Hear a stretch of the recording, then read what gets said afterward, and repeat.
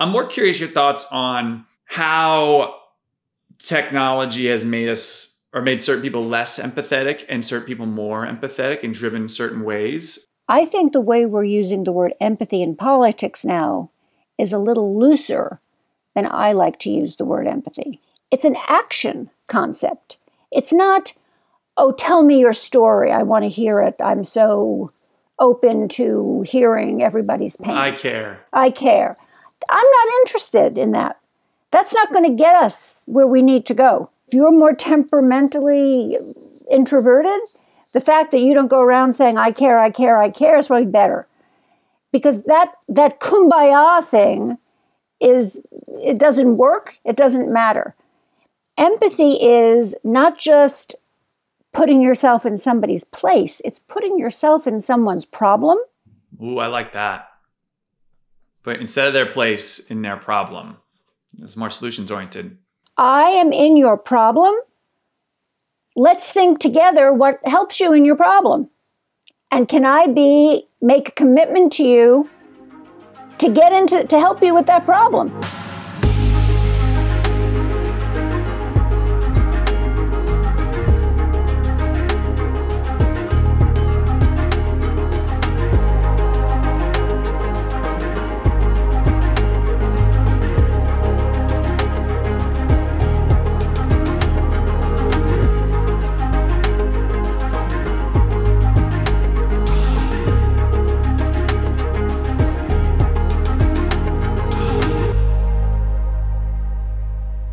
Welcome back to Yang Speaks. Today is a special episode. Today we are talking about the future of connection with an incredible guest named Sherry Turkle. Sherry has been writing about the impact on technology and humanity since before it was cool. So it's her first book on what technology is doing to human beings.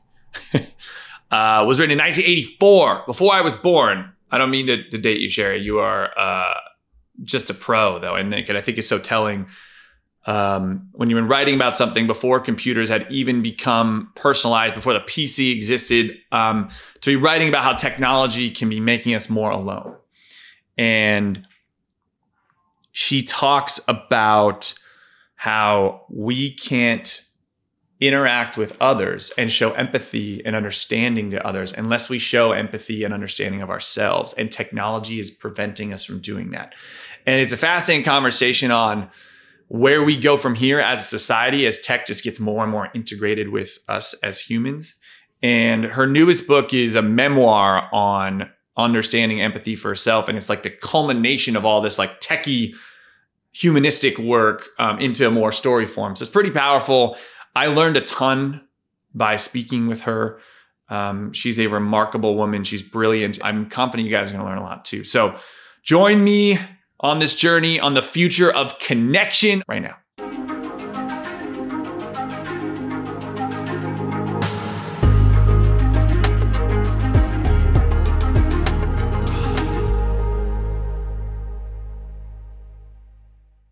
I finally started going to the gym again, feeling pretty good about it. And I just went and I used my new pair of Raycon wireless earbuds when I went. And they were awesome. It's like they're built for me to move around in, which is cool. There's no wires or stems or things like that to get in your way. They come in a range of different colors. Mine's blue, which is awesome. And they're built to perform anywhere at any time. So they're water and sweat resistant, which I liked. And the Bluetooth pairs super quickly with my phone. So whether you're listening to a podcast like this one or binging an audiobook or going through a workout like I'm talking about, Raycon is awesome. Their battery life is up to 6 hours. And frankly, it's accessible. Like the wireless earbuds are starting at half the price of other premium audio brands, which is cool. So right now, Raycon is offering 15% off all their products for our listeners. And here's what you got to do to get it. Go to buyraycon.com/yang. That's it. You'll get 15% off your entire Raycon order. So feel free to grab a pair and a spare. That's 15% off Raycon, RAYCON.com/yang. Buyraycon.com/yang. Check them out.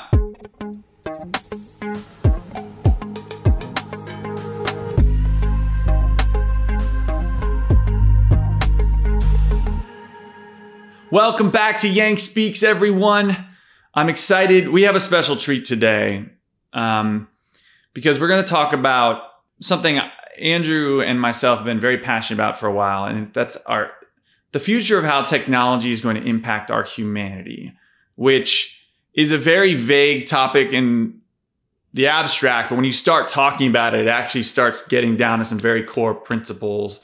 And one of the best experts out there that y'all have found and brought to us on this podcast is Sherry Turkle, who is the author of a number of amazing books on this topic and has just written a memoir, which is like her life's journey in actually, frankly, discovering a lot of what we're going to talk about today, called The Empathy Diaries. And she's a professor at MIT and incredibly accomplished.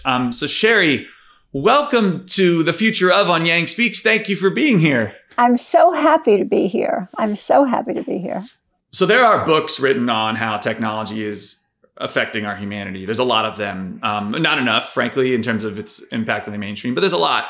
But you've been writing about this and researching this since way before it was cool. So tell us a little bit about your background, but I'm really curious on why you were passionate about this when no one else was. When everybody like in a certain time was like, tech is going to be awesome. They were talking about the positive. You're like, hey, this is destroying us in some ways. Like, tell us about how you got into this. Well, I fell into it. And when I fell into it, I realized I'd hit gold. I fell into it because I was given a 1-year kind of postdoctoral internship at MIT. I was living in Cambridge, and MIT was interested. I had been studying psychoanalysis. I'm trained as a clinical psychologist and a sociologist, and I was about to begin psychoanalytic training. And I'd written a book on the history of psychoanalysis, and MIT offered me a position where really I was supposed to look at artificial intelligence and cognitive science and, think about how they were going to be hitting the culture much as, 50 to 100 years before psychoanalysis had done the same thing, gotten into people's heads, gotten into the popular culture.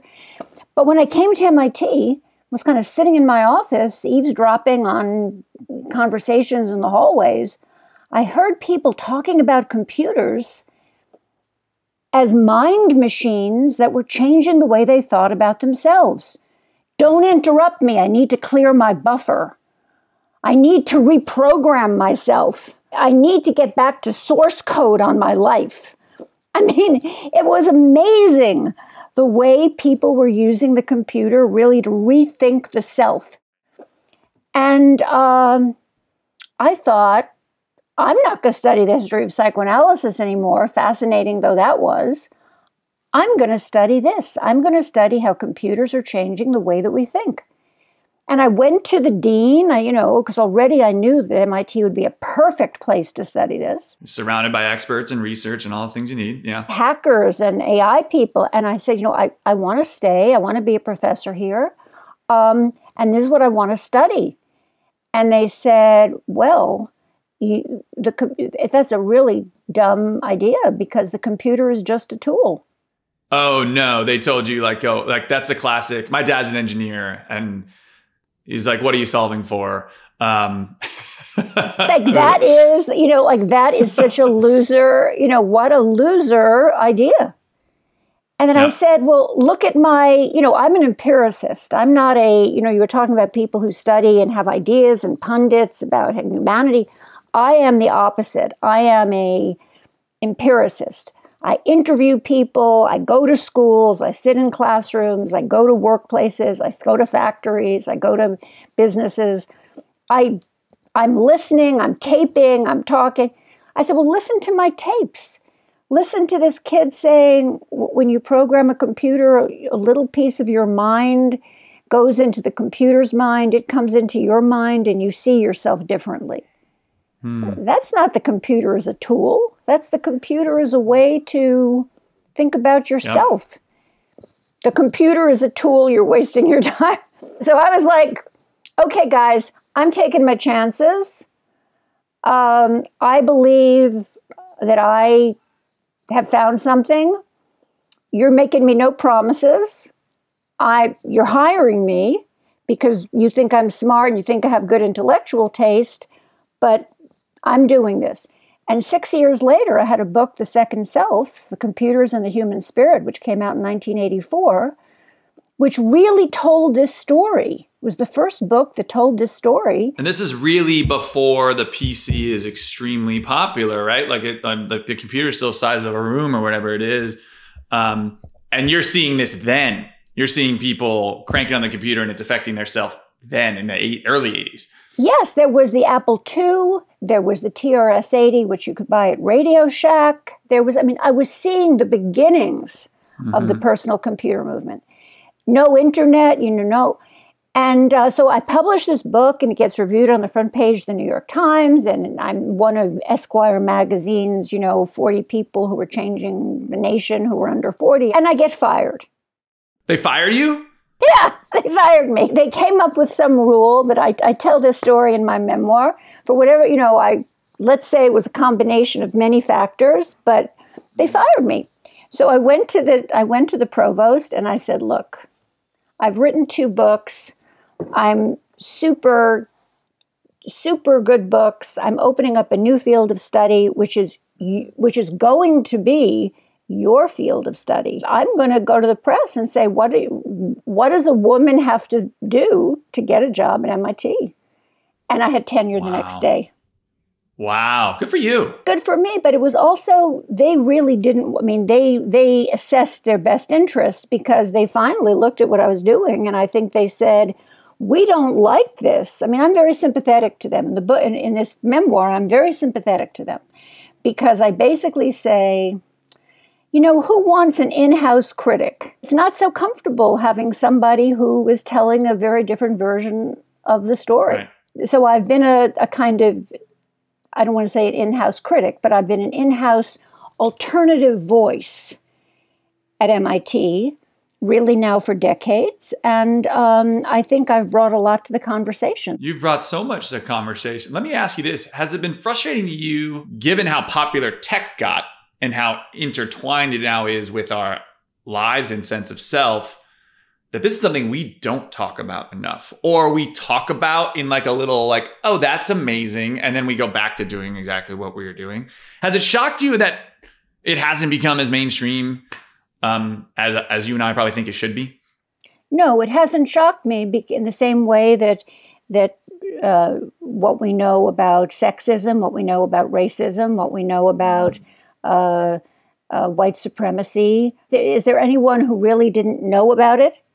And yet to really confront it challenges so much about everything the way this country lives and works and functions.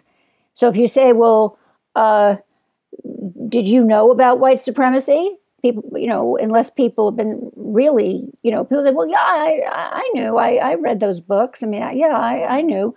Well, so how surprised are you by this summer? Really surprised. This was a turning point. Well, what made it a turning point is that people were finally willing to say, yeah, this is messed up. It goes from a turning point to a tipping point to where you cannot not speak. And I think that's really been the story of my work. In other words, I've pointed out, for 15, 20 years, I've been talking about what I call it the golden triangle of democracy, privacy, and intimacy. That if Facebook messes with your privacy, they're messing with your intimacy, they're messing with your democracy. You can't turn away from that. And yet, I've been interviewing people for 20 years who say, no. It'll be fine. They're making money. People love Facebook, whatever excuse XYZ. We're changing the world. Or more likely, the generation that really should take it on, the younger people who should take it on as a cause, say things that are so poignant. And I was going to say so inane, but really they're not inane. They're poignant. They say things like, I like getting ads for the stuff I like. In other words, they look at it and they say, I like all this stuff being free, and I like getting ads for the things that I want. Is it really so bad? In my writing, I quote a young woman, I think she was 14, who said, who would care about me and my little life when confronted with the fact that her data was being scraped? And now we know everybody cares about you and your little life because it's going to be bought and sold and put and packaged together with a whole bunch of people just like you and sold to Estee Lauder or whoever the heck wants to buy it, or to bad actors who are going to try to really change your voting habits. When you're dealing with something that has such profound implications politically as what I've been studying, that where change would be so dramatic, you can't really be surprised if people don't want to look and don't want to act. You have to just keep at it. And I'm hoping, and I'm optimistic now, that the times will catch up with you.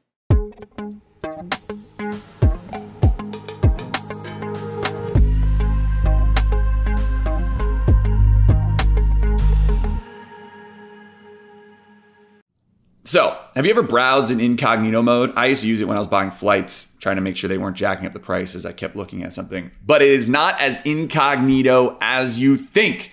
Incognito does not mean invisible. And a lot of these browsers have a form of like privacy mode, and they don't really work that well. So how do you actually make yourself invisible? ExpressVPN. So it turns out that even in incognito mode, your online activity still gets tracked, and data brokers can still buy and sell your data. Data harvesters use your IP to uniquely identify you and your location. But with ExpressVPN, your connection gets rerouted through an encrypted server and your IP address is masked. So every time you connect to ExpressVPN, you get a random IP address. It's custom to you. It's only shared within the ExpressVPN customer network. It makes it harder for third parties to identify and harvest your data. And best of all, it's super easy to use. Even I can use it, and I'm kind of tech illiterate at times. So here's the deal. If you really want to go incognito and protect your privacy, secure yourself with the #1 rated VPN. Visit expressvpn.com/yang and get 3 extra months for free. That's expressvpn.com/yang, expressvpn.com/yang.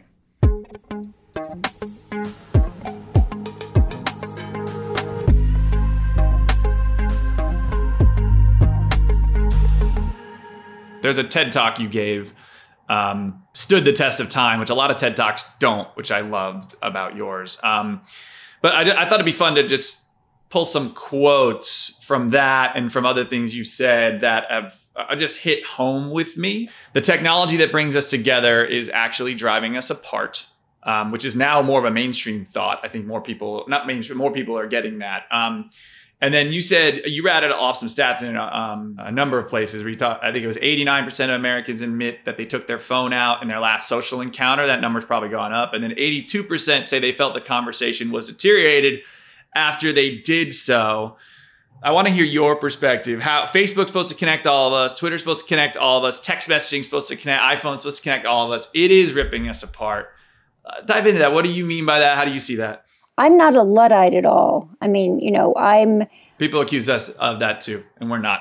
I have really a lot of technology, and I love it. I mean, my God, You were one of the easiest tech setups we've had as a podcast guest, for what it's worth. You knew exactly what you're doing. Show me a new way to use my technology, and I'm a happy woman. It's a mischaracterization of me to think of me as a Luddite.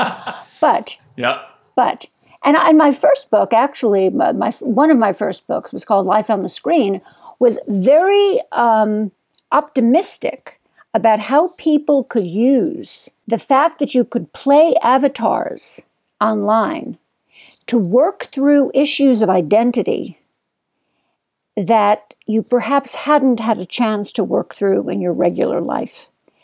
Because I had studied with a great psychologist and psychoanalyst named Erik Erikson, who makes the point that adolescents, the wonderful thing about adolescents is they're given a psychosocial moratorium, like a timeout when they can experiment with identity. And in my memoir, I describe an adolescence in which I was not given a timeout. I was asked to be perfect. Perfect, perfect, perfect. Those were the rules. And the idea that you could go online and experience with a little bit of, gender roles and, be more introverted, be more extroverted, be more sexually adventurous. I found that fascinating. What bothered me and what I identified, to answer the first part of your question, where I see the danger, is that if you have your phone out, you are not giving the person you're with full attention, which means that you are not enabling an empathic response. Because empathy requires that you know who you are and that you are coming to someone else ready to give them your full attention. And that is what concerned me. So when you were kind of going to your computer, doing something on your computer of an identity sort and closing your computer down and walking away from your computer and living the rest of your life, that danger thing didn't go off in my mind. But when in the middle of a conversation, I said, excuse me, I have to look at my phone. And you're feeling, well, hold on, I've just made myself vulnerable to you. What about me? What about me? Then I was concerned. So that was my essential argument about, by the time I gave that talk in 2012, it was well underway. It's on skis now. And I'm hoping that the pandemic kind of slows us down a little bit. That is the real danger, that we undermine our capacity for empathy by undermining our capacity for solitude, first of all, which is where empathy was born. In order to be empathic with someone else, you have to be able to sit with yourself and know who you are. If every minute you're being diverted by your phone, you never really need to do that. And so you're not good at it. You look to other people to tell you who you are. So it makes you a terrible empathic partner. And so that really is where I was when I wrote that TED Talk. And the reason that it reads like it happened yesterday, there's nothing in the TED Talk that's anachronistic, is that we're in that same regime. I don't have a lot of natural empathy. I think Jonathan Haidt writes a lot about like certain people are like more inclined to be more empathetic, like the bleeding heart type. I care, but and I also suffer with ADHD. It's not, I don't have it at a severe level, but slightly. And that is, so for someone that is not that empathetic, like naturally, who then maybe struggles to pay attention naturally as well, you can come off as even less empathetic. And I think people that don't know me would think I'm, come off as either more distant. The people that do know me know that like when it's forced in front of my face, the empathy is there, but it's something I've personally struggled with. And I think I'm more curious your thoughts on how technology has made certain people less empathetic and certain people more empathetic and driven certain ways. That's a great question, because it brings the question of empathy into the area of politics where, of course, it needs to go. I think the way we're using the word empathy in politics now is a little looser than I like to use the word empathy. Joe Biden is is the empathy president. We all need to be empathic, kumbaya. I'm using empathy in a more rigorous way, a way that demands action and political action. I believe it's kind of the most important political concept. It's a political concept going forward in this way. It's an action concept. It's not, oh, tell me your story. I want to hear it. I'm so open to hearing everybody's pain. I care. I'm not interested in that.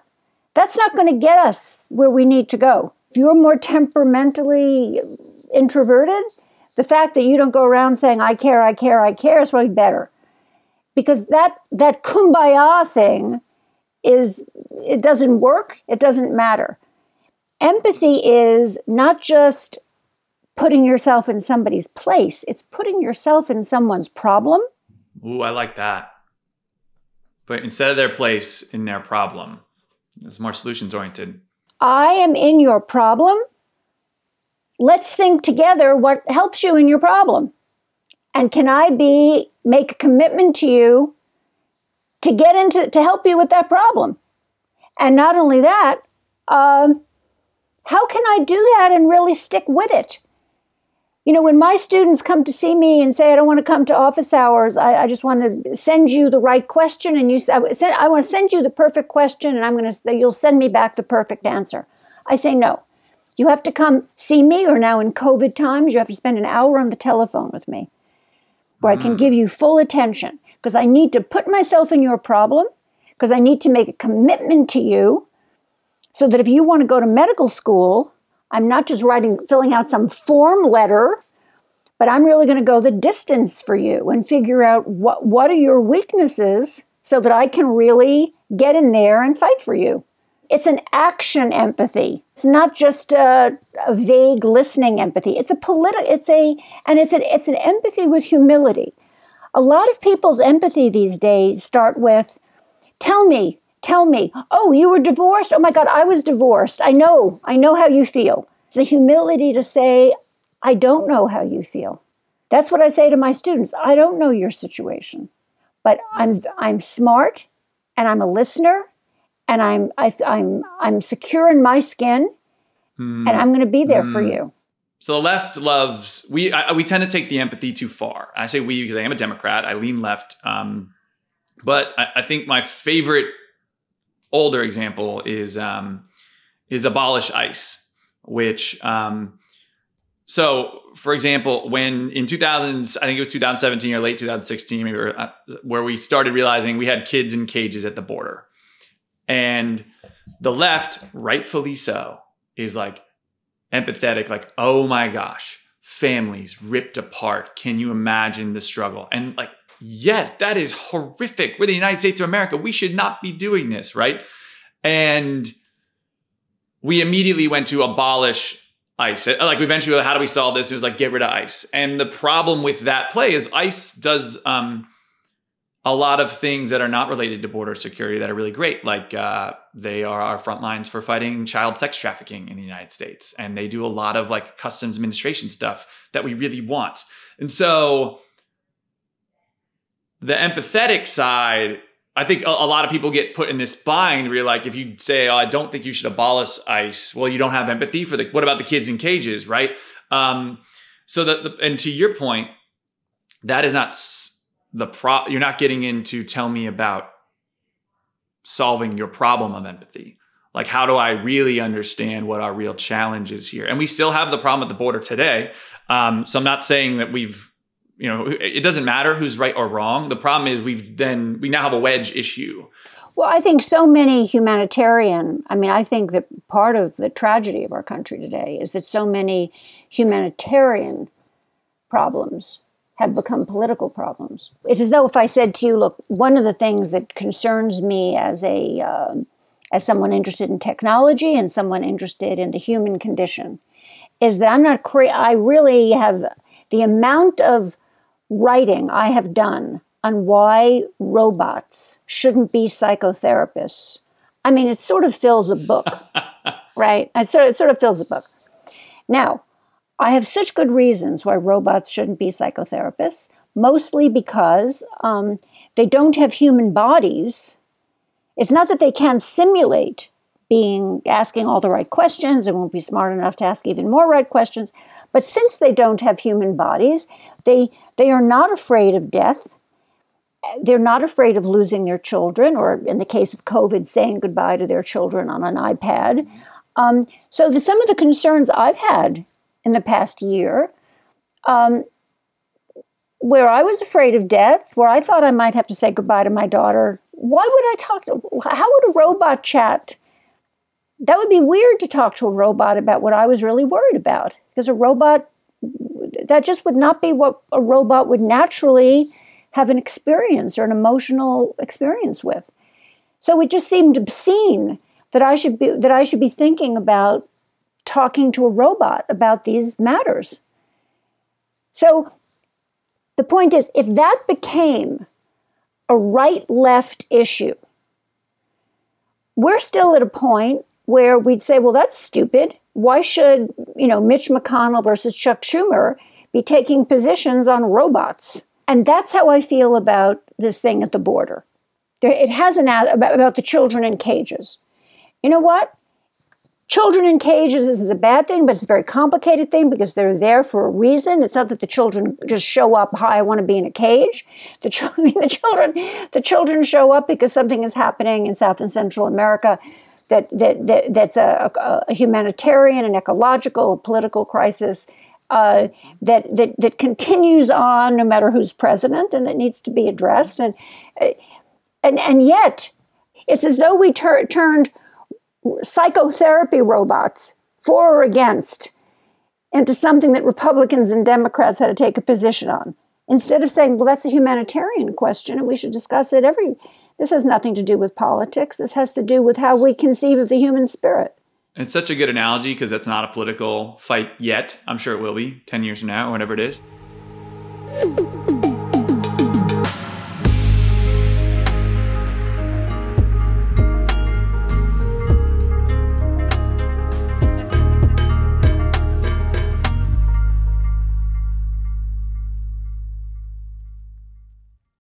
All right, let's face it, guys. Taking trips to the post office is probably not how you want to spend your time. And that's why we recommend mailing and shipping online at stamps.com. Stamps.com allows you to mail and ship anytime, anywhere, right from your computer. Send letters, ship packages, and pay a lot less with discounted rates from USPS, UPS, and more. And Stamps.com has saved businesses thousands of hours and tons of money. So with Stamps.com, you get the services of the post office and UPS all in one place. I love it because I always forget to either buy stamps or don't even think about it. And then I'm like, oh crap, what do I need to do? Go to stamps.com, bang, it's right there. Super simple, easy. You can do it from anywhere you are because we travel a lot and ship stuff extremely conveniently. So here's the deal. Stop wasting time going to the post office and go to stamps.com instead. There's no risk. And with our promo code YANG, you get a special offer that includes a 4-week trial, plus free postage and a digital scale, no long-term commitments or contracts. So just go to stamps.com, click on the microphone at the top of the homepage and type in Yang.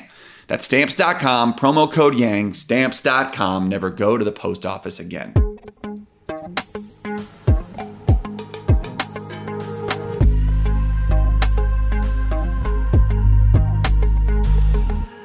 You have said so many powerful things.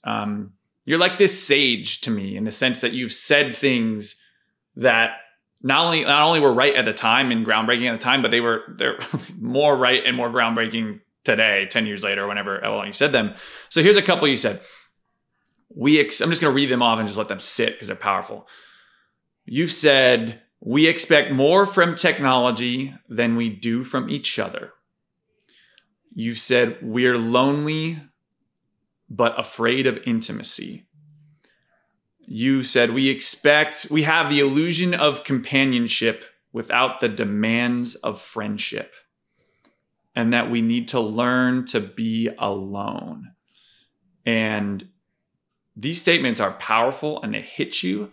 But I think based on what we're talking about, a lot of like our political divisiveness, now it's fueled by social media and there's other things that are fueled by politics, fueled by a lot of things. But a lot of it is at the core, like we're just not talking to each other and technology is setting that barrier. What have you seen in your research in the combination of more people to talk to, but more lonely, and how that's affecting our ability to rationalize, debate, converse, love, that sort of thing? One man I interviewed who basically wanted to do all of his business and personal life on chat. He really likes to avoid face-to-face, but I insist on doing all of my interviews face-to-face. So I pointed out to him, the conversation we were having was face-to-face. And he sort of took that in, but he stuck to his guns and he came out with this. He says, the scary thing about conversation is that it's in real time and you never know what the other person is going to say. In other words, you're vulnerable in a way that he hated. Whereas if you can hide behind your screen, you can sort of either drop out, say, gotta go, or sort of as they're composing, you can kind of compose a little bit of a false self because they don't see your reaction. They don't see if you're upset. There's no tone to your statement. What ties together your 5 favorite quotes of mine is that they're all about being less vulnerable if you can hide behind technology. The illusion of companionship without the demands of friendship is about being less vulnerable because you can hide behind your screen. Have you read, I'm assuming you have, or at least heard of it, read iGen? Yes. It freaked me out, and Andrew made me read it before I joined the campaign to talk about just what this book talks about. And we actually had the author on the podcast a while back, talking about how this tech is hitting our kids. And basically one of her main theses of the book, based on the numbers, is that our kids are developing slower mentally. So like if you're 11, you're showing the social basically actions of a 9-year-old, and you're basically 2 to 3 years behind, which has oddly a lot of cons, but oddly some pros, at least for parents in some ways, because they get to like spend more time with their kids, like their parents more and things like that, which I don't know, maybe there's some benefits there. My question is twofold. One, just generically, what do you think, how is this affecting our children and people born in society today? Like, because they're now immersed, right? Where it's babies on iPads. What is this doing to our children? And two, it's a deeper question. Does it not matter? And I know, I think I know where you're going to stand on this, but I'm curious because 50 years from now, like 80 years from now, 100 years from now, where anyone who didn't grow up in the internet age is long gone. Is there a world where we don't need human interaction? We're all just like lonely, miserable, but like friendship is actually through text, and it's a different way we express emotion. No. I knew that was the answer, but I really want your thoughts. I tell a story in my memoir. I go to a movie with Marvin Minsky, who's a great AI pioneer. And he was a good friend, and we had a sort of, working relationship. But he's really the greatest AI person at MIT when I get there. And we go to see Tron. We come out of the movie, and all the students are standing around, and he was the kind of guy who liked to like give speeches, about what he thought. And he said, what this movie shows is that children should see this movie, and they should never see Bambi. You said that about Tron? Yeah. And I went for the bait. I was so stupid. I went for the bait. I said, every kid loves Bambi. Why can't kids love Bambi? See Bambi. I want my daughter to see Bambi. Why can't kids see Bambi? And he said, because much as you've said now, we're moving towards a society where our children will be raised by robots, and we're all going to have implants, and we're not going to need this kind of nurturant attachment mothering. Children shouldn't learn that mothers are special. Children shouldn't learn that death is special. We're not going to die. Wow. We're going to be part robot and part this. All the things that Bambi teaches are just sentimental pap, and it's very bad for children to see it. And I remember thinking, as I bought, extra copies of Bambi for my daughter, so we would have them like every place we went in case they pulled Bambi. I remember thinking, some of these technologists, and there's this idea that technology is going to be in our relationships, and technology, everyone will forget the importance of just having a conversation, and everybody will forget the importance of having a mother instead of a more competent robot to take care of you. I think this is not going to happen. I think that, that people are going to remember and care about the good old-fashioned values of human attachment, because they are what makes us human. And I think that is, for me, the lesson of the pandemic, is that we've been on our screens as much as we wanted. We've had the best of tech. You get your food delivered, you want to Zoom to London, Zoom to Tunisia, Zoom away. But basically we have craved the full embrace of the human. And I think we've come to crave it and revalue it and realize that there's something in our physiology that makes us better when we have it. And I think that the parents who I interview about, going back to school with their kids, who before the pandemic said, give me a supercomputer that will personalize learning for my child and give me the best teachers from all over the world. Now they say, give me a person. Do you have a person to apply to this child? This child needs a relationship. This child needs love. This child needs conversation. This child needs mentors and people who love hugs and mentors. So I think this is a learning opportunity for us to revalue what technology can give us and to say, but it isn't everything and we really need people. This is the great hope from the pandemic, in my opinion, is that we learned the extent of how good our tech is right now and frankly, where it can get better. It has accelerated almost every trend that Andrew Yang and our team ran for president on. Automation of jobs, mental health, deterioration, income inequality. I mean, you go down the list. However, the one silver lining, and it's my hope, is like, and you kind of had this after the Spanish flu in the Roaring 20s, where people are just so desperate for humans that we swing the pendulum back the other way. That is my hope.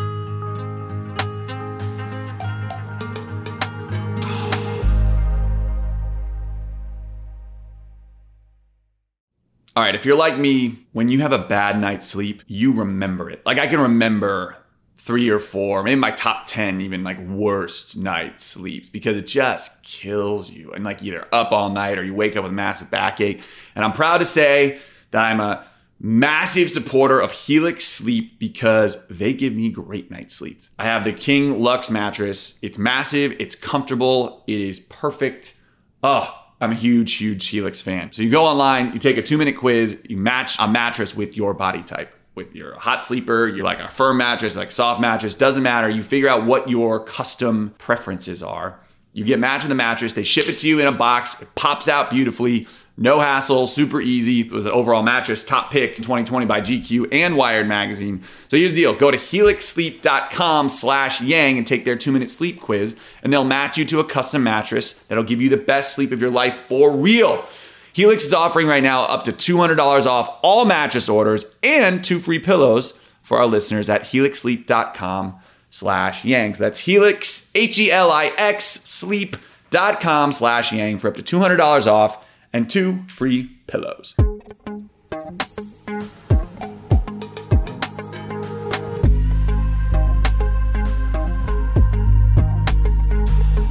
Did you see, this video came out yesterday when we recorded it. So recording this on April 9th. So this came out April 8th. Elon Musk's company Neuralink had posted a video of a monkey tied to his Neuralink sensor playing Pong with his mind. There's a million beautiful applications of this and probably more beautiful than harmful for sure.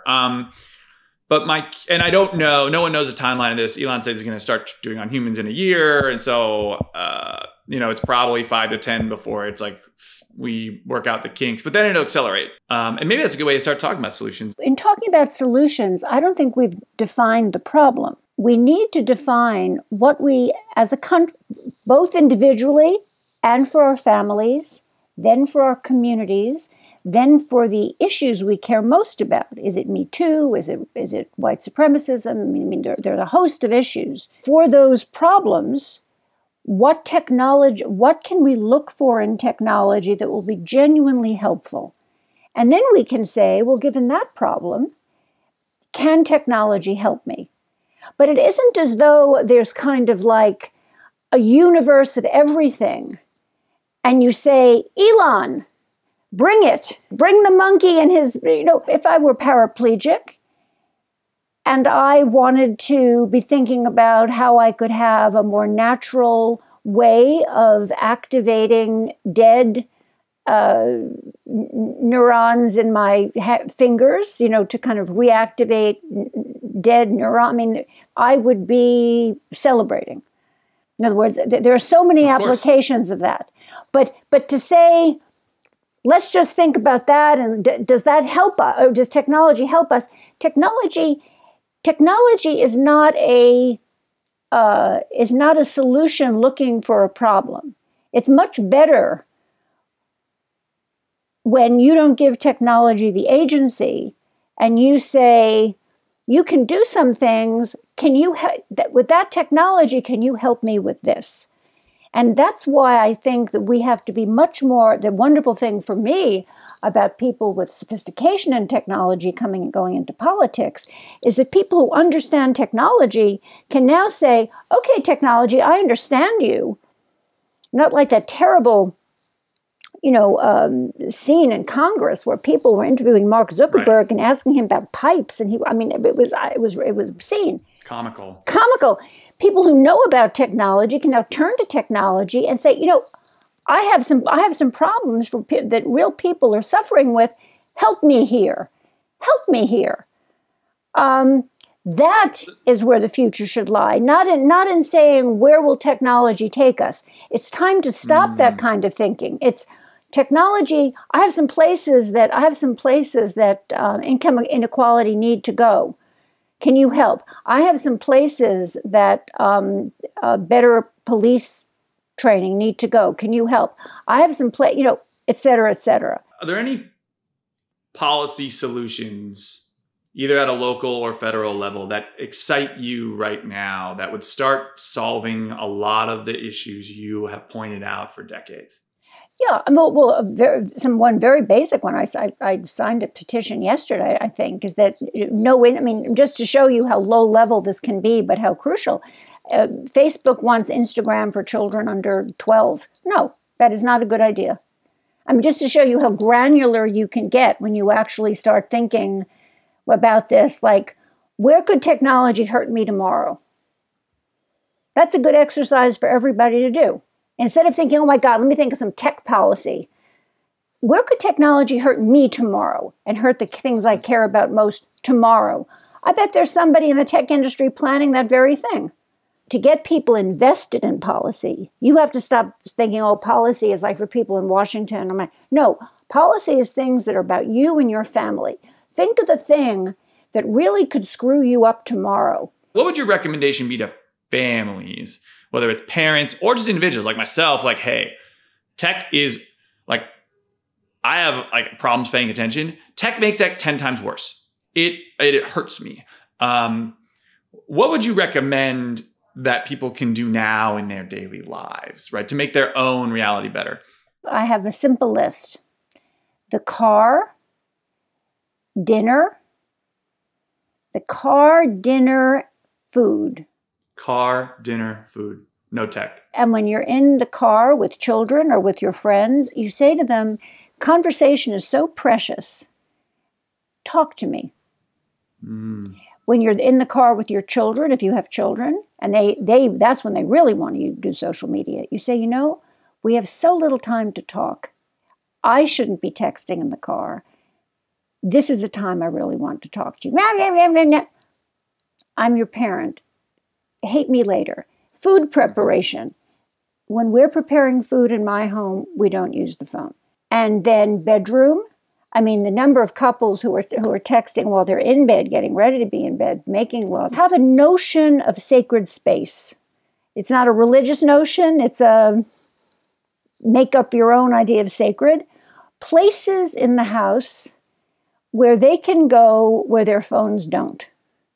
And you could go there once a day. You go there once every 2 days. I'm not telling you how much you should go there. But it's someplace where you don't bring your phone. And then it gives you an opportunity to see, what can I think about when my phone isn't there? It gives you an opportunity to ask yourself that question. I wonder what ideas come to me when my phone isn't around. But I don't make any rules about how much television you should watch. I love television. And when I watch television with my family, we talk to the television, we make comments. That's true. Yeah. It can be really connecting. Yeah. So my girlfriend, she loves when we have car time. Now living in New York City, we don't have a car, but in the pandemic, we would rent a car and take road trips. And she loved it because for me, with a slight ADD, I have something to focus on. I can focus on, and then I can still have walking's good too. But the car, and she's got 5 hours. I can't go anywhere. We have to have a deep conversation. And I enjoy it because I get to know her better, and I get something. You get to know yourself better when you have a good conversation. So I love that. And one of the things I love about your field and your work is, and it's been my problem with academics. And look, we need academics in general. This research and this stuff is so important. But there's such brilliant research out there that doesn't get connected to practice. And by definition, your work has to be put into practice because it's literally, you're like studying the practice. You're studying the human like execution and interaction with technology. So I love that. Thank you. Car dinner food or car food bedroom, however you want to slice that. I'm so curious at this trajectory you've been on because you've been writing about tech and humanity and researching tech humanity and teaching technology and humanity for years. And you then recently, and I'm assuming this was a COVID project, it maybe started before, but you wrote a memoir. It's called The Empathy Diaries, but you wrote a completely different book about your own personal journey. Why the shift? Why did you go that way to kind of further your efforts and vision here? The book began when, after I wrote my first book on computers and people, which was called The Second Self, was 1984, and I was holding on to a family secret that the person who I said was my father was not my father. My mother didn't want anyone to know that she had been divorced and that I had a secret father. And she would never talk to me about why. She just said, we're never going to talk about him, and you're going to have a different name. And like I used to go to one school and I had to write my real name because it was my legal name. And then I would travel to a different neighborhood and hide my books. I was the secret agent. I was a little Jewish Brooklyn secret agent. Wow. And my interest in empathy began by trying to figure out, why would my mother do this? The Nancy Drew of my own life. I publish this book. I get onto the cover of Esquire magazine. They come to write an article about me. And this very nice interviewer asks me, so I just read The Second Self. It's like super brilliant. You're super brilliant. You thank your mom who's died, a million times, da, da, da, da, but you don't say anything about your father. So who's your dad? What did he do? And I behave. I'm like, oh, I do like a diva. Like, oh, no. I can't discuss that. I can only discuss my work. I never discuss my personal life. No. I behave like a super crazy person. And he walked out, and of course, in Esquire magazine, he writes about that I'm a little crazy, which was like very painful. He says something like, well, her brand is the thought and feeling are integrated. But if you ask her a question that asks about thought and feeling, she freaks out.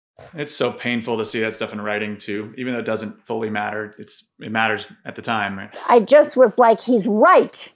He's right. I've been holding this family secret for 4 decades. What is this? 3 decades? What is this? So I saw him walk out the door. I knew what was going to happen. I called up my half sister and brother. I told him the truth.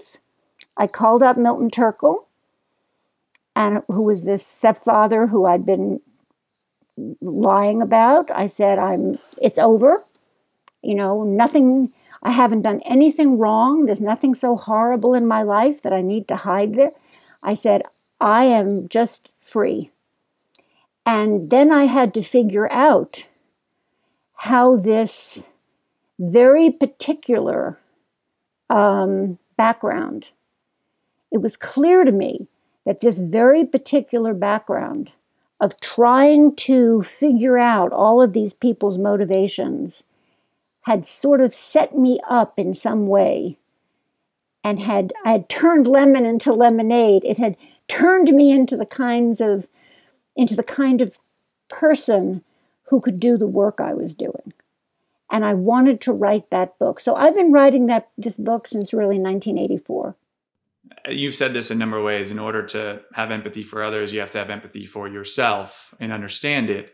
Once you started having empathy for yourself, did your research and the academic and the hard aspects of the technology and how we function as humans, did that all just crystallize?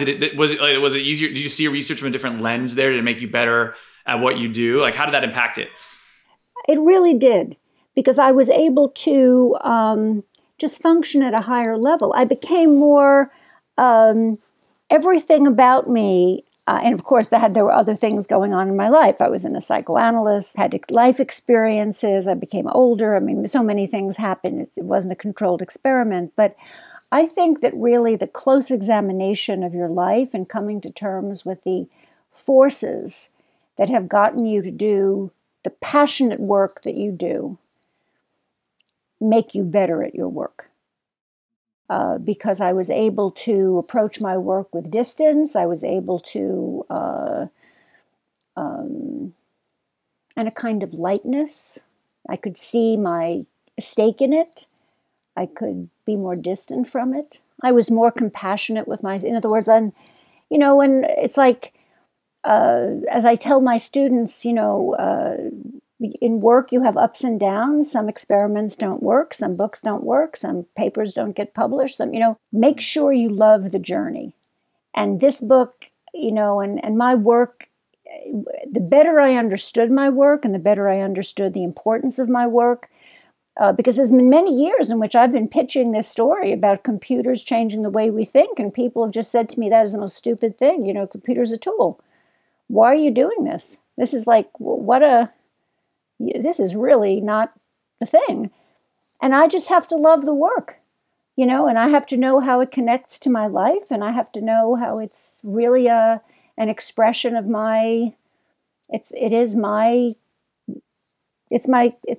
it's the true expression of my talents. One of the things Andrew and I have been focused on a lot, and like in me personally, is like my theory of change for the next 10, maybe 50, 100 years. Like, I think authenticity overall is going to matter. And your book, I think, points out that in order to be authentic, you need to really understand yourself. You need to know what that self is, to be confident in your own skin. And it puts the research in a completely different light, a completely more powerful light. Because when people read it, I think after reading this book and then looking back at the work you've done for decades, we know what you stand for, where it's coming from, the compassion, the empathy that you've had and you're sharing with others. Thank you for writing this. Your book, Empathy Diaries, guys, we'll put a link to where you can get it as well. But Sherry, it's an honor just because how impressive you are, but it's been a privilege and a joy to chat with you. So thank you for your time and for teaching me some things. I feel the same way. It's been really nice. Thank you, Sherry. Talk soon, everybody.